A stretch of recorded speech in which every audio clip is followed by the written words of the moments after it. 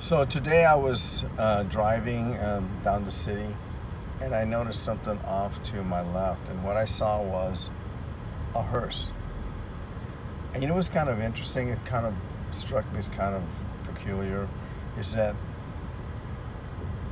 if you live long enough and you're able to afford a funeral, you will drive in a luxury car.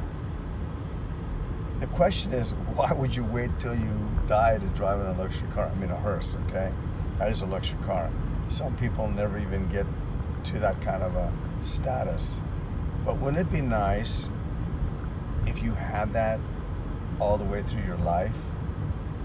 That would be like an insult to you. Like, man, I'm used to driving Rolls, Bentley, Lambos, and now I'm riding a freaking hearse? I don't think so. Cremate me. But that's better.